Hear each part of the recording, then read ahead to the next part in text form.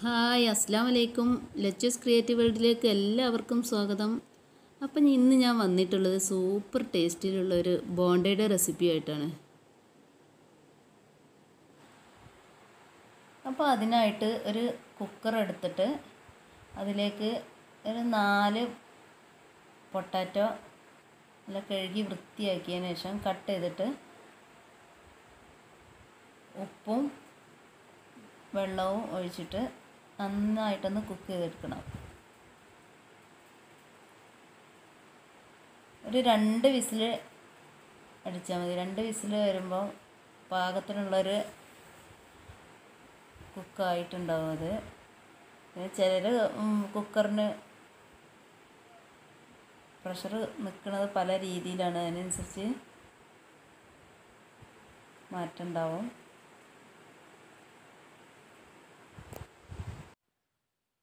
അങ്ങനെ നമ്മളെ പൊട്ടാറ്റോ വെന്ത് തൊലിയൊക്കെ കളഞ്ഞ് മാറ്റി വെച്ചതാണിത്. ഇനി ഇതിനെ നന്നായിട്ട് കൈകൊണ്ട് ഒന്ന് ഉടച്ചെടുക്കണം. കൈയായാലും മതി, ഫോർക്കായാലും മതി. കൈകൊണ്ട് നന്നായിട്ട് ഉടച്ചെടുത്തിട്ട് മാറ്റി വെക്കുക.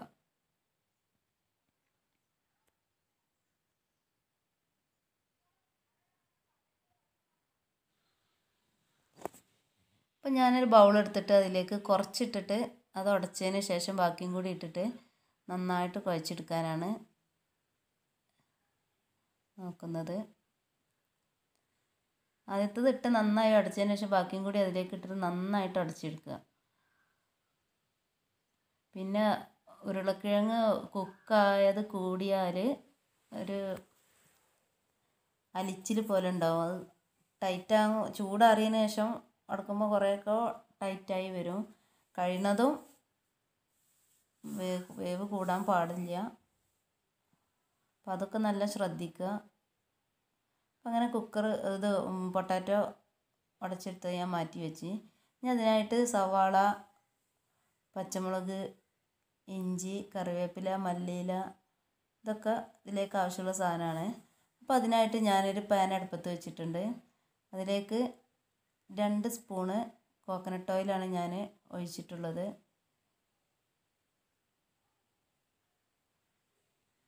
അതിലേക്ക് നമ്മൾ കട്ട് ചെയ്ത് വെച്ച സവാള ഇട്ട് നന്നായിട്ട് വഴറ്റുക.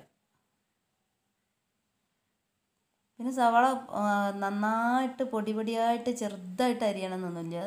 നമ്മൾ കട്ട്ലറ്റിന് ഒക്കെ അരിയണ പോലെ, ബിരിയാണിക്കൊക്കെ അരിയണ പോലെ അരിഞ്ഞാൽ മതി.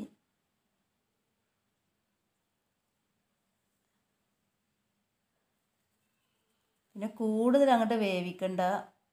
സവാള നന്നായിട്ട് വെന്താൽ അത് നമുക്ക് ഉരുട്ടാൻ കഴിയില്ല. അപ്പോൾ ഒരു 3/4 വേവ്. അപ്പോൾ അതിലേക്ക് ആവശ്യത്തിനുള്ള ഉപ്പും കൂടി ഇട്ടിട്ട് നന്നായി വഴറ്റിയെടുക്കുക.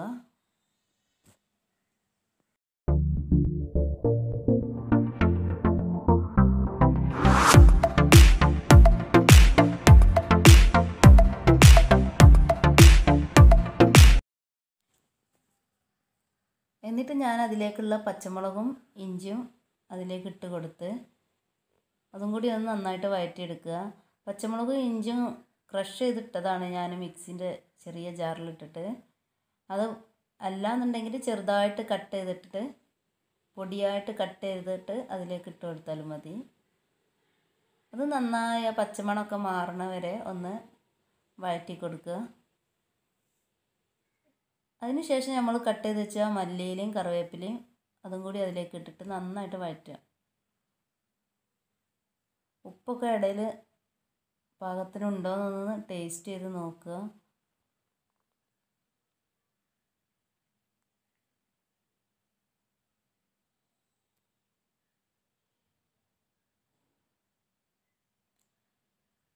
എന്നിട്ട് അതിലേക്ക് 1/2 സ്പൂണ് മഞ്ഞൾപ്പൊടി, 1 സ്പൂണ് കുരുമുളക് പൊടി, 1/2 സ്പൂണ് ഗരം മസാല അതും കൂടി ഇട്ടിട്ട് നന്നായിട്ട് വഴറ്റുക.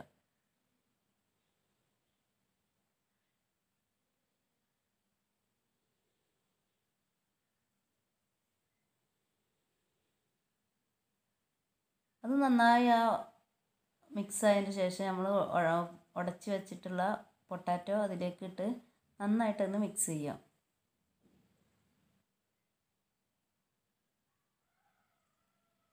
ഇനി ഇതിലൊന്ന് മിക്സ് ചെയ്യാൻ കഴിയാത്തതുകൊണ്ട് ഒന്ന് നന്നായിട്ട് തന്നെ ഇളക്കിയതിന് ശേഷം ഞാൻ വേറൊരു പാത്രത്തിലേക്ക് മാറ്റുകയാണ്. ഏതായാലും ചൂടാറിയതിന് ശേഷം ഒന്ന് ഉരുട്ടിയെടുക്കാനുള്ളതല്ലേ, അപ്പോൾ അതിന് വേണ്ടിയിട്ട് മാറ്റാൻ പോവുകയാണ്. അപ്പോൾ അത് നന്നായിട്ടൊന്ന് ചൂടിലൊന്ന് നന്നായിട്ട് മിക്സ് ചെയ്യുക. പിന്നെ ചൂടാറിയതിന് ശേഷം നമുക്ക് എല്ലായിടത്തും പൊട്ടാറ്റോ സവാള എല്ലാ ഭാഗത്തും എത്തുന്ന രീതിയിൽ ഒന്ന് കുഴച്ചെടുക്കുക. അപ്പോൾ ഇത് നന്നായി കുഴച്ചെടുത്ത് ഇനി ഞാനിതൊന്ന് ചൂടൊക്കെ ആറിയിട്ടുണ്ട്. ഇതൊന്ന് ഉരുട്ടി മാറ്റി വെക്കുകയാണ്.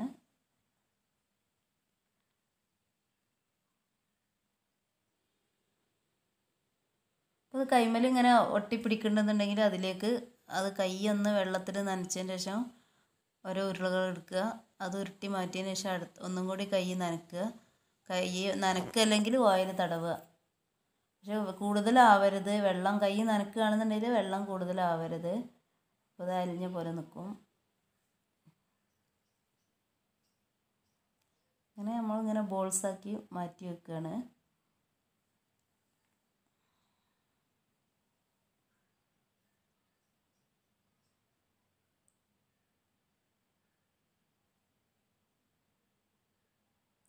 അത്യാവശ്യം വലിപ്പം ഉണ്ടായാലാണ് അതിൻ്റെ ഹോട്ടലിൽ നിന്നൊക്കെ കിട്ടുന്ന നല്ല വലിപ്പത്തിലുണ്ടാവും. ഒന്ന് തിന്നാൽ തന്നെ നമുക്ക് അത്യാവശ്യം ഒരു ചായ അതും കഴിച്ചാൽ തന്നെ നല്ല ഒരു പാകത്തിന് വയറ് നിറയാനുണ്ടാവും. ചെറിയ കുട്ടികളൊക്കെ ഉള്ളവർക്ക് ചെറുതായിട്ട് എടുക്കുകയാണ് നല്ലത്. വേസ്റ്റ് ആക്കും, ഒന്ന് കണ്ട് എടുത്താൽ ബാക്കി വേസ്റ്റ് ആക്കും. അപ്പോൾ അതുകൊണ്ട് ഒരു മീഡിയം സൈസ് ആക്കുക. പിന്നെ അത് അങ്ങോട്ട് മാറ്റി വെച്ചതിന് ശേഷം ഇത് മുക്കി പൊരിക്കാൻ വേണ്ടിയിട്ട് ഒരു ബാറ്റർ തയ്യാറാക്കാണ്ട്. അപ്പോൾ അതിനായിട്ട് ഞാൻ 3 സ്പൂണ് മൈദപ്പൊടി, 2.5 സ്പൂണ് കടലപ്പൊടി, ആവശ്യത്തിന് ഉപ്പ് ഇട്ട് നന്നായിട്ടൊന്ന് മിക്സ് ചെയ്യാം. വെള്ളം ഒഴിക്കാതെ നന്നായിട്ട് എല്ലായിടത്തും എത്താൻ വേണ്ടിയിട്ടൊന്ന് മിക്സ് ചെയ്യാം. ഇനി അതിലേക്ക് കുരുമുളക് പൊടിയും ഗരം മസാലയൊക്കെ ഇടാം. ഞാനിപ്പോൾ ഇതിലേക്ക് കുരുമുളക് പൊടി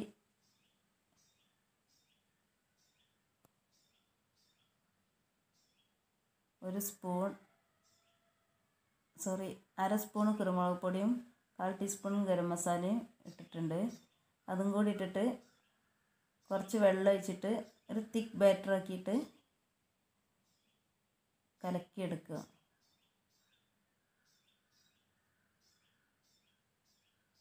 നന്നായിട്ട് കലക്കിയെടുക്കുക.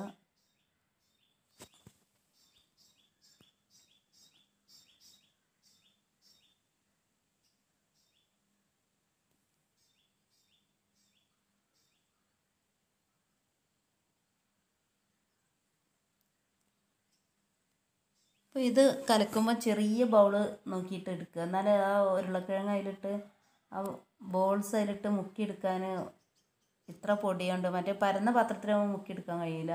ചെറിയ കുഞ്ഞു പാത്രത്തിലാവുമ്പോൾ അതിലേക്ക് ഇട്ടിട്ട് മുക്കിയെടുക്കാൻ ഈ ബാറ്റർ മതി. പരന്ന പാത്രത്തിലാവുമ്പോൾ ഈ ബാറ്റർ മതിയാവില്ല. അപ്പോൾ ചെറിയ പാത്രത്തിലെടുക്കുക. കുണ്ടുള്ള ബൗളിലോ ഒക്കെ എടുത്തിട്ട് കലക്കിയാൽ മതി. എന്നാൽ മുക്കിയിട്ട് അതിലിടാനും സുഖമാണ്. എല്ലാ ബാറ്ററും കറക്റ്റ് ആവുകയും ചെയ്യും. ഇനി അതിനായിട്ട് ചട്ടി അടുപ്പത്ത് വെക്കുക.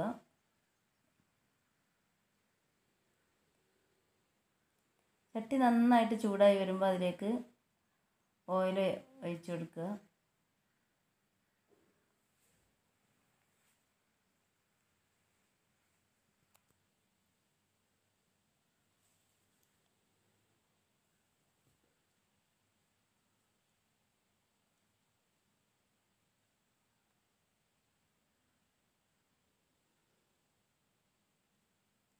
അപ്പോൾ എണ്ണ നന്നായിട്ട് ചൂടായിട്ട് നല്ല ചൂടായ എണ്ണയ്ക്ക് ഈ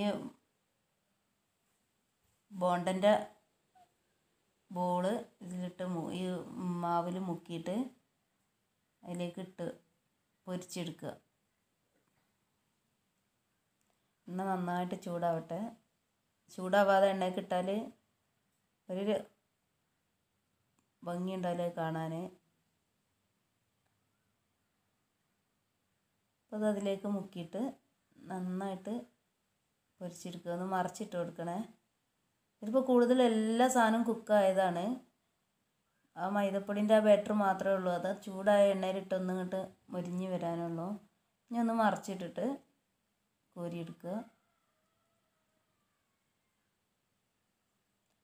അപ്പോൾ നിങ്ങൾ ആദ്യമായിട്ട് ഈ ചാനൽ കാണുന്നതെങ്കിൽ ഒന്ന് സബ്സ്ക്രൈബ് ചെയ്യുക,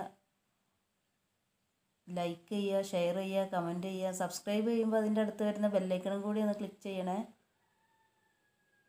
അപ്പോൾ ഞാനിടുന്ന ഓരോ വീഡിയോസും നിങ്ങൾക്ക് അപ്പോൾ തന്നെ ലഭിക്കുകയുള്ളൂ. എല്ലാവരും ട്രൈ ചെയ്യുക. നല്ല ടേസ്റ്റാണ് ഇത് കഴിക്കാൻ.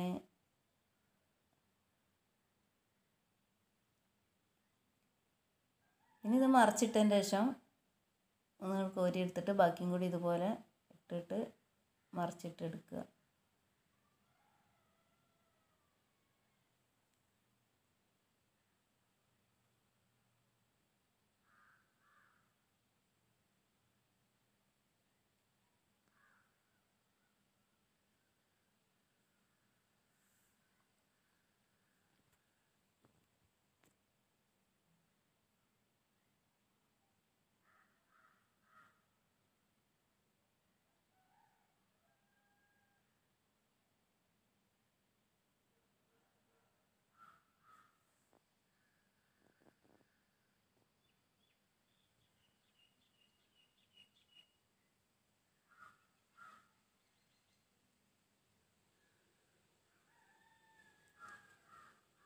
ഈ വീഡിയോ അവസാനം വരെ കണ്ടതിന് എല്ലാവർക്കും താങ്ക്സ്.